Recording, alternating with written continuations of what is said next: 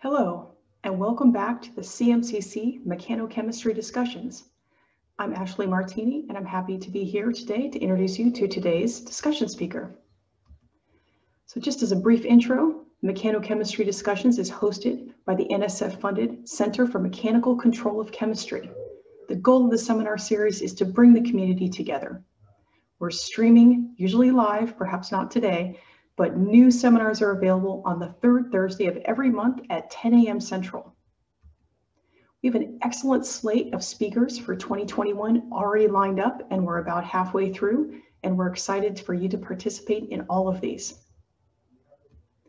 Before we get started, a few thank yous. First, to Dr. James Batiste, the director of the CMCC, to Jennifer Belsick, the administrative coordinator of our center, and to 3 CMCC students, Noah Sheehan, Sergio Romero Garcia, and Quintarius Moore, all of whom help make this seminar possible. Thank you very much for joining us as part of this seminar series. Please feel free to join us and follow us on YouTube and also on Twitter. Lastly, as I alluded to earlier, although usually our seminars are live, today's seminar was pre-recorded. However, if you have questions, please feel free to email us at cmccdiscussions@gmail.com, and we will forward your questions along to the speaker who has promised to follow up. Finally, without further ado, I'd like to introduce today's speaker, Dr. Wendy Mao. Dr. Mao received her BS from MIT, PhD from the University of Chicago, and a J.R. Oppenheimer postdoctoral fellowship at Los Alamos National Laboratory. She joined the faculty at Stanford in 2007, where she is currently a professor in the Department of Geological Sciences. Her research group focuses on the experimental study of the behavior of materials under extreme environments, with application to understanding Earth and planetary interiors and developing new energy-related materials. So welcome me in thanking Dr. Mao for participating, and thank you for participating in our seminar series. So thank you for this opportunity to participate in this mechanochemistry seminar series. Today I'll be talking about opportunities for synthesizing and studying new materials and understanding their behavior under pressure. So why do we care about pressure? Well, Ava Zurek already introduced this nicely in her talk in January, so I won't belabor this introduction too much, but I did want to emphasize a few things. Pressure is a fundamental thermodynamic variable that can be used to induce profound changes in materials. Graphite transforms to diamond with the application of high pressure and temperature, and the properties of these two polymorphs of carbon could hardly be more different. The different structures for graphite versus diamond result in a soft, opaque semimetal versus a super hard, transparent electrical insulator and fantastic thermal conductor. In the Earth's mantle, silicate rock-forming minerals undergo a dramatic coordination change from tetrahedrally coordinated silicons to octahedrally coordinated silicons with depth. Pressure also greatly complicates and enriches the behavior of water, with about 24 stable and metastable forms of H2O having been reported. If we look at the periodic table, at ambient pressure, the elements shown in yellow are found to be superconducting at low temperature. At high pressure, the elements in purple also become superconducting, nearly doubling the number of elemental superconductors. The goal of our experimental approach is to help address scientific questions about materials at high pressure. These questions can be relevant to a wide range of fields, from Earth and planetary interiors to condensed matter physics, solid-state chemistry, and material science. To address these questions, we need to study the behavior of materials at appropriate conditions.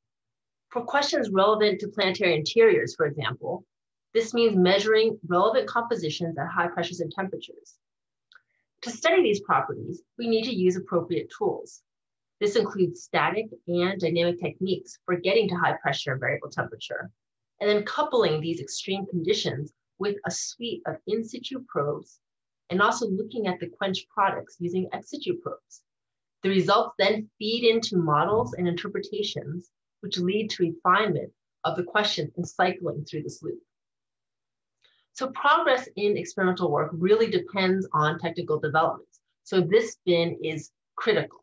But I do want to emphasize that the technical developments are science-driven. It should link back to the scientific questions. Oh, and I'd also like to mention that this is a picture of SLAC National Accelerator Laboratory, which is just down the street from Stanford campus. This is a view looking down the 3-kilometer linear accelerator. So SLAC, like other Department of Energy national labs, offers some unique and state-of-the-art user facilities for conducting experiments that would be beyond the resources of an individual PI scale, like synchrotron and X-ray free electron laser facilities. Okay, so how do we reach extreme conditions experimentally? The main tool our group has been using to reach high pressures and variable temperatures is the diamond anvil cell. This operates under a very straightforward principle. You apply force to the back of 2 gem quality diamond anvils that are compressing on a sample contained in a gasket. Since pressure is force per unit area, you can generate very high static pressures on the very small sample that's squeezed between the 2 diamond culettes with only a modest application of force. With a diamond anvil cell, you can access a large range of pressure and also vary temperatures by using a cryostat to go to low temperatures and either laser or resistive heating to go to high temperatures. We can access all the conditions within our planet down to the inner core using a laser heated diamond anvil cell. The diamonds you use are generally about one-fourth of a carat, so the sample is very small. You then need a probe which can give you an appreciable signal and penetrate the high pressure vessel. Another advantage of diamond is that besides being the hardest material known to man, diamonds are also transparent to a large range of electromagnetic radiation. So they make good windows for a variety of optical and X-ray techniques. The diamond anvil cells themselves are also quite small, pocket size, making them highly portable.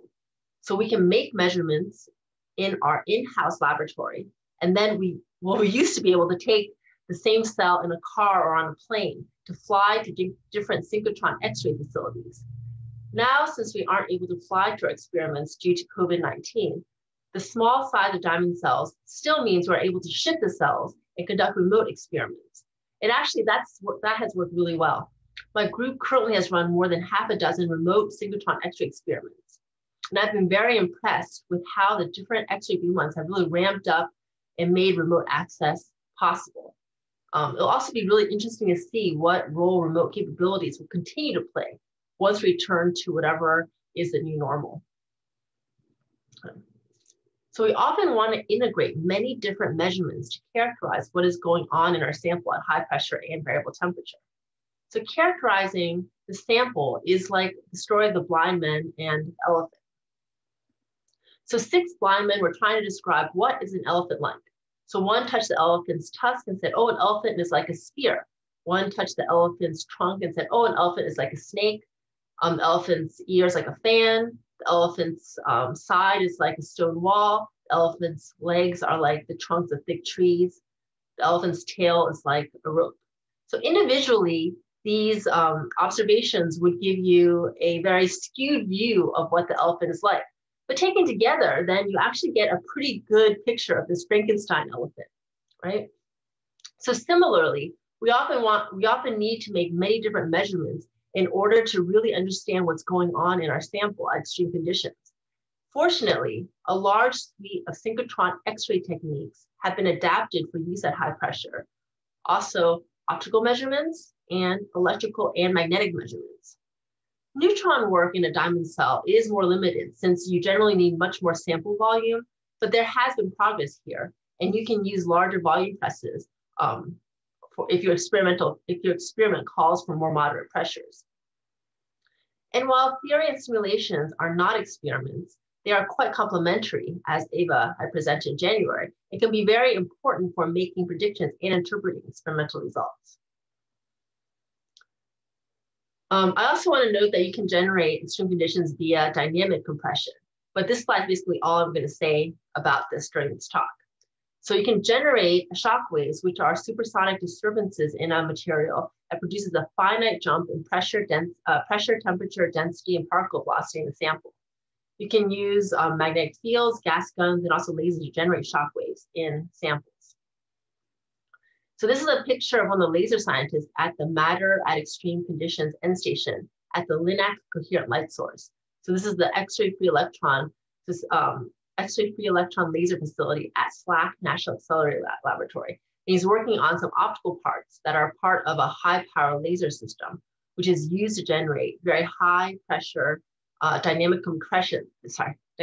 conditions, and are then coupled with ultra fast X-ray characterization.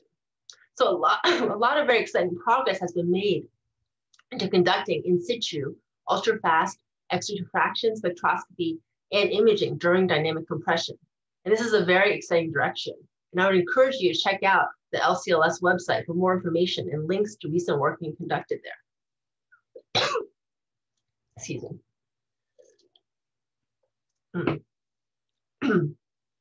So I'll be spending the rest of this talk presenting some examples of new materials that form under high pressure. So let's first take a look at an earth science question our group has been working on. What happens to volatiles in our planet's deep interior? And let's take the case of what happens with iron plus water or iron plus oxygen at the conditions inside our planet. These are pretty important and basic starting materials, which are also very abundant in the Earth. I'll just remind everyone that iron is the most abundant element by weight in our planet, and oxygen is the most abundant element by number. So at low pressure on the Earth's surface, iron and water react to form hydrated iron oxides and iron oxyhydroxides like goethite, FeOH. And iron plus oxygen react to form iron oxides. So this picture of rust forming on the Titanic. If we go a bit deeper into the planet, we can look at previous results on the reaction between iron and water in the Earth's mantle. So down to mid-lower mantle conditions of 60 GPa and 2000 Kelvin, it was previously found that iron and water react to form wustite, which is FeO, and iron hydride. Beyond these conditions, the behavior of iron plus water was previously not well explored. Well, presumably, there might not be new reactions if we go further down to the core metal boundary. Also, there would be many questions about how water could even get down to the lowermost mantle and what form it would take. And then furthermore, reaching the extreme pressures and temperatures of the deepest parts of the mantle in the lab setting are not trivial. However, in the past decade, the technical challenges in conducting experiments in the megabar or 100 GPa regime, coupled with laser heating, has become increasingly accessible. So Jean Liu, who was a postdoc in our group, decided to look at iron and water down to Earth's core mantle boundary conditions. In agreement with previous literature, he found that at more moderate pressures, so below 80 GPa, iron and water react to form FeO and FeH. But at pressures above 80 GPa, an unexpected reaction occurred, and he found a new oxygen-rich, hydrogen-bearing iron peroxide, so FeO2H phase, formed along with FeH. And you can see the reaction products in this X-ray diffraction pattern on the right. The hydrogen content in this phase ranges from X = 0 to 1, depending on the pressure and temperature conditions and the hydrogen content in the source. Please also note that this new phase is more oxygen rich than FeO. Okay. So this new hydrogen-bearing iron peroxide has the same cubic crystal structure as pyrite, which is an iron sulfide, FeS2. Also, it forms these beautiful golden, FeS2, so pyrite, forms these beautiful golden cubes and other cubic crystals, and it's known as fool's gold. And if you think about the periodic table, oxygen sits right above sulfur. So it may not be so surprising that the structure is the same as FeS2, with oxygen replacing sulfur in the lattice. The structure also can accommodate variable amounts of hydrogen, where the hydrogen atoms sit in between oxygen dimers between different iron-oxygen octahedra. We can also synthesize hydrogen-free FeO2 from hematite, so Fe2O3 plus oxygen. All of these iron peroxides have the same pyrite structure. So what about the oxidation state of the iron and oxygen in this compound? So Jean collected X-ray absorption spectra of the new hydrogen-bearing and the hydrogen-free versions of the iron peroxide for different pressures and for a number of iron standards. And here's a plot of the first derivative of the absorption edge, iron absorption edge. The peak of the iron peroxide phase lines up very well with Fe2+, so ferrous iron, compared to more reduced FeO 0 or more oxidized Fe3+ or Fe4+. Theoretical calculations from collaborators are also consistent with these experimental results. The valence state of iron in the hydrogen-bearing iron peroxide is close to +2. This is due to the increased oxygen-oxygen interactions, with oxygen having a valence state close to -1.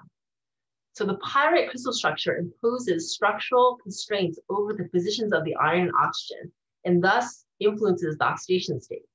So despite having a higher oxygen to iron ratio than hematite, so 2:1 iron oxygen to iron ratio, you actually have more reduced iron and more oxidized oxygen in this material. Okay. So coming back to our picture of iron in water at lower mantle conditions, we now have investigated the entire range of pressures and temperatures in the mantle and down to the core mantle boundary. And we have where we have a nearly infinite reservoir of iron in the outer core that could react with any water that might be able to make it down that far. But is there any evidence for iron peroxide near the core mantle boundary? Well, seismology provides us with our main observations of the Earth's deep structure. And near the core mantle boundary, a number of very interesting features have been observed. So ultra low velocity zones and large low shear velocity provinces, which are characterized by increased density and a variable depression in shear and compressional sound wave velocities. So there's been a number of hypotheses that have been proposed for explaining these very strange features at the core mantle near the core mantle boundary. But what about iron peroxide? Well, we need to know whether or not the sound velocity and density of the space in order to see whether they can match seismic observations. So Jean Liu determined the density and sound velocities for the hydrogen-bearing iron peroxide phase using X-ray diffraction, coupled with another synchrotron X-ray technique called nuclear resonant inelastic X-ray scattering. And what did we find? Well, compared to the preliminary reference Earth model, PREM, so this represents a 1D average model for velocities and densities in the planet, found that the shear wave velocity of the iron peroxide phase is actually 40% lower. The compression wave velocity is 20% lower, and the density is 20 to 30% higher compared to average lowermost mantle. So for ultra low velocity zones, mixing about 50% of the hydrogen-bearing iron peroxide with 50% of average mantle would give you velocities and densities that are consistent with seismic observations. And for large low shear velocity provinces, adding about 5 to 10% of the hydrogen-bearing iron peroxide phase would match seismic observations. So this, of course, doesn't prove that this phase is being formed at the core mantle boundary, and doesn't prove that this phase would explain ULVZs or LLSVPs, but it is another possibility for explaining these unusual seismic features that have been observed. So to quickly sum up where we currently are, we find unexpected chemistry in the iron plus water system at deep mantle conditions. This new iron peroxide phase means that we might have iron and oxygen with multiple valence states in different lower mantle phases. And this iron oxide phase, iron peroxide phase is also a possible candidate for ultra low velocity zones and large low shear velocity provinces. But ultimately, we want to get at questions about volatiles in the Earth, like what are the hydrogen and oxygen carriers in the deep mantle? and how are hydrogen and oxygen stored and cycled throughout the Earth. And to answer these questions, we really need to continue to conduct more experiments at high pressures to study what chemistry can occur under the extreme conditions within our planet. Okay, so now moving on, we can also apply these high pressure tools to material science and really open up the periodic table, where we find lots of very interesting chemistry that can occur at high pressure. So I just wanted to present a few examples, a few quick examples. So when you look at the high pressure behavior in binary systems containing hydrogen plus other simple molecules, you can find many interesting new, unexpected crystalline compounds. There's really too many binary systems to mention that have been previously studied. Hydrogen plus nitrogen, hydrogen plus oxygen, hydrogen plus argon, hydrogen plus silane, et cetera, et cetera. In all of these binary systems, you form novel crystalline compounds when they're subjected to high pressure. And here I'll briefly show some examples of some of the things that I've worked on. And I'll mention the hydrogen plus water system, where you form at least 3 different crystalline compounds at high pressure. And one of them is hydrogen with a clathrate structure in an S2 clathrate structure, where water forms cages around molecular hydrogen molecules. In this S2 hydrogen clathrate with S2 structure, the hydrogen to water ratio is 1:3, and this clathrate forms under fairly modest pressures, so less than 2 kilobar or 0.2 GPa and 250 Kelvin. If we look at the hydrogen plus methane system, there's at least 4 crystalline compounds that have been discovered. The most hydrogen-rich one of these is methane with 4 hydrogen molecules. So this 4-to-1 hydrogen to methane ratio is equivalent to 33.4 weight% molecular hydrogen. So this is not including the hydrogen in the methane. So this methane with 4 hydrogens forms at pretty high pressure, well, pretty moderate pressures, but technologically pretty high pressures, 6 GPa at room temperature. But you can also crystallize it to much lower pressures, so 0.3 GPa or 3 kilobars if at liquid nitrogen temperatures.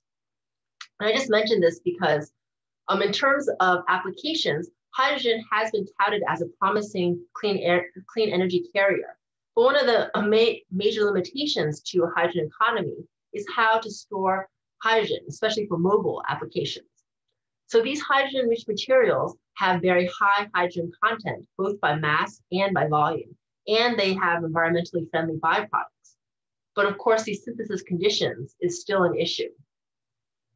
But these materials may also provide some insight into hydrogen interactions, and they can afford to lose quite a bit of their hydrogen capacity if that improves their synthesis and storage conditions. I'll say also hydrogen, water, and methane are very abundant molecules in our solar system and in the universe. So they may be also relevant for understanding planetary ices.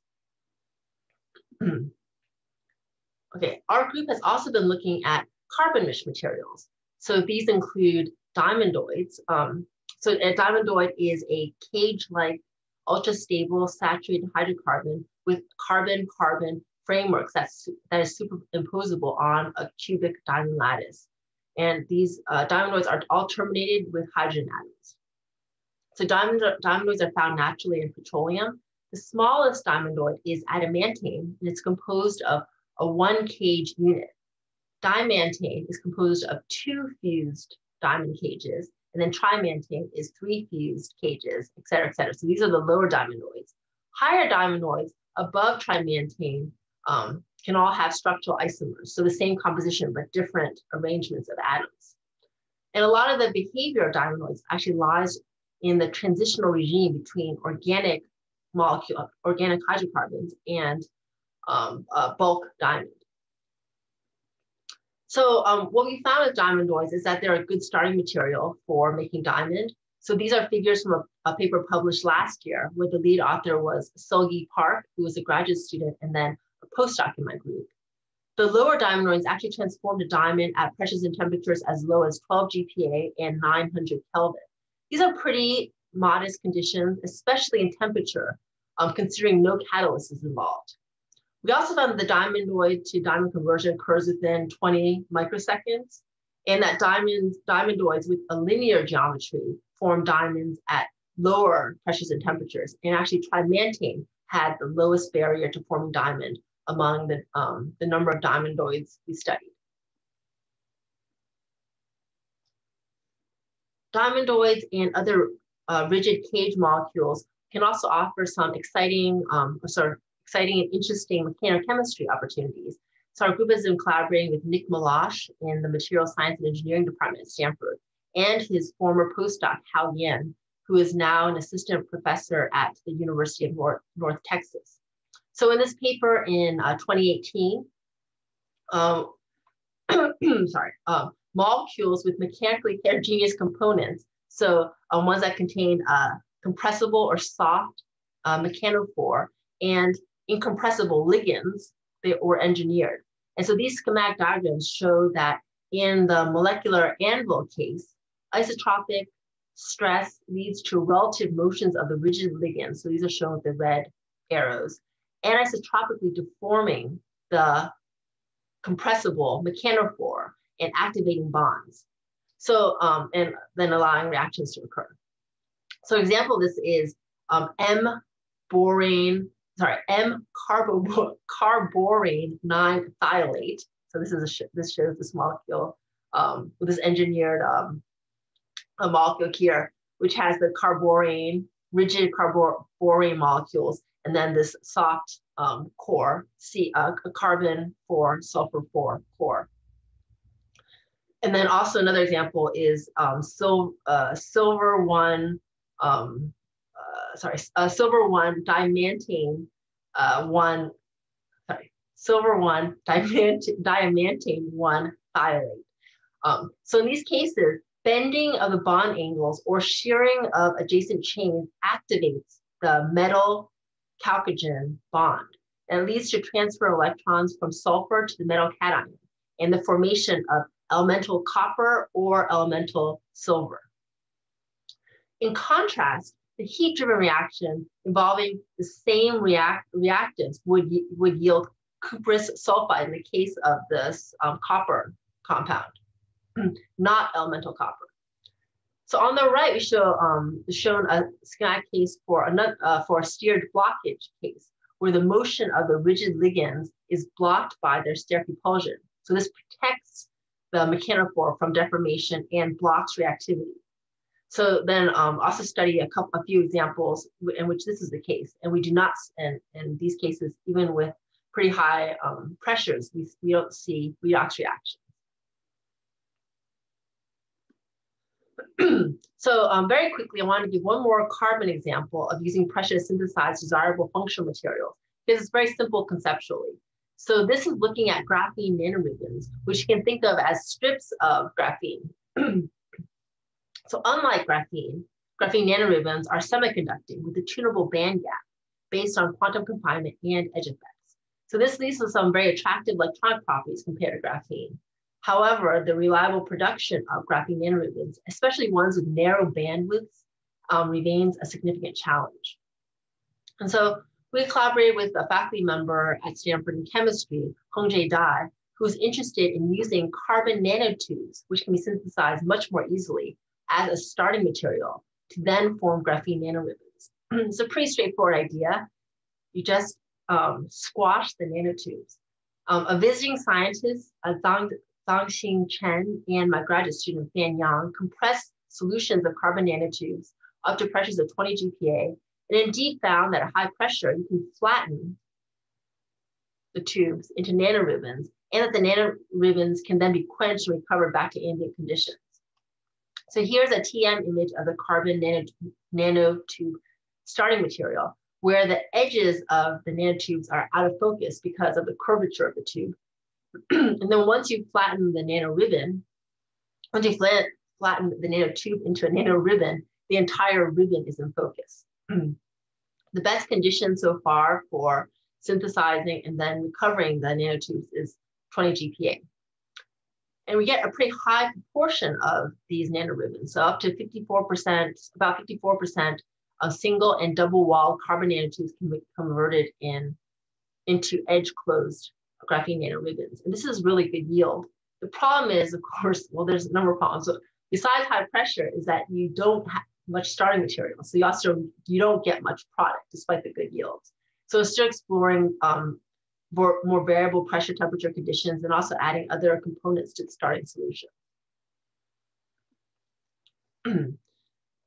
Our group has also been focusing on other functional materials for energy applications, including halide perovskites, which represent a family of materials that generate intense interest due to their potential for optoelectronic applications, specifically photovoltaics. So the structure is based on our familiar oxide perovskite structure, and halide perovskites like oxide perovskites are attractive because of their flexible chemistry, which provides opportunities to modify the physical and electronic properties. They also have very compressible lattices. They're softer than oxide perovskites, which results in a dramatic response to properties under compression. So we've been collaborating with Hemamala Karinadasa from the chemistry department at Stanford to look at halide perovskites and related compounds. Her group has been synthesizing starting materials, which then go into high pressure experiments. And insight from our high pressure studies can then inform synthetic design of new and improved materials, inspire the next set of experimental studies of their behavior at high pressure. So in one of our first studies, Adam Jaffe, who was HEMA's graduate student and is going to be starting as an assistant professor at Notre Dame this fall, looked at a two-dimensional copper chloride hybrid perovskite. And upon compression, he found that the material underwent dramatic piezochroism from a starting material that was translucent yellow, that then turned red around 4 GPa and eventually became opaque black. We also saw 5 orders of magnitude increase in conductivity from 7 to 50 GPa. And this is due to the elevated pressures enhances the d orbital overlap. And then this partially relieves the orthogonality of the half-filled d orbitals. And with sufficient orbital overlap, this enables then electronic connectivity. And this was the first instance of appreciable connectivity being observed in a copper 2 chloride perovskite. So to follow up on this result, Adam then replaced the chlorine with bromine and found a connectivity of 10 to the minus 3 Siemens per centimeter, which can be obtained in layered copper bromide perovskites at only 2.6 GPa, so fairly modest pressures, with the highest conductivity of 10 to the minus 1 Siemens per centimeter squared being measured at about 60 GPa. So this represents a 6 order of magnitude increase in conductivity with moderate pressure in the copper bromine versus the copper chlorine perovskite. And this dramatic improvement in pressure-induced properties can be attributed to a more sensitive structural response to mechanical compression and the increased orbital overlap due to the higher energy and more diffuse bromine orbitals relative to the chlorine analogs. This also brings pressure-induced conductivity of 2D copper halide perovskites to more technologically accessible pressures. So this is the last example I'm going to mention, which is from work that was published at the beginning of this year. So postdoc Fonke found that by exploring a number of pressure and temperature paths, he was able to preserve a desirable perovskite structured cesium lead iodide phase that was formed at high pressure and temperature. He was able to quench it back to ambient conditions. And that this phase was robust in terms of not decomposing back to the more thermodynamically stable non-perovskite phase. And this represents a promising strategy for manipulating the phase metastability of halide perovskites for synthesizing desirable phases at variable pressures and temperatures that have the enhanced materials functionality and then preserving them back to ambient conditions. Although these conditions are still high pressure, they're actually fairly modest if you imagine just a few kilobars. And so you can imagine synthesizing much larger amounts of this phase, although not in a diamond cell, obviously. Okay, so finally, I just want to re-emphasize that pressure is a powerful tool for greatly expanding the field in which we can look at new phases and novel phenomena. What I mean here is that over different pressure ranges, you have the same elements, but you may find altered chemical and physical properties. So what's exciting is that we really only barely scratched the surface of this very exciting field, and there are many opportunities to find new materials at high pressure. So I need to acknowledge my research group, both past and present at Stanford, and also the many collaborators that made this work possible. And of course, the funding agencies, which has supported this work. So this is our most recent group photo that we were able to take together in person. So this is from a holiday gift exchange in January of 2020. And then this is just 2 months later in March after the shelter-in-place orders in California. It's pretty hard to believe that we are over a year into the pandemic. And I just really wanted to finally encourage everyone as we continue to try to manage all the challenges during these difficult times. I also really want to wish everyone good health and well-being to everyone out there. So thank you so much for listening. Please feel free to contact me if you have any questions or like PDFs of any of the studies that I've mentioned. So thank you very much. Thanks so much to Dr. Wendy Mao for that excellent presentation. And thank you for joining us. Please subscribe or follow us on YouTube for the mechanochemistry discussions. The CMCC has an excellent slate of speakers lined up for 2021, and we look forward to having you join us for future seminars as part of the CMCC mechanochemistry discussions.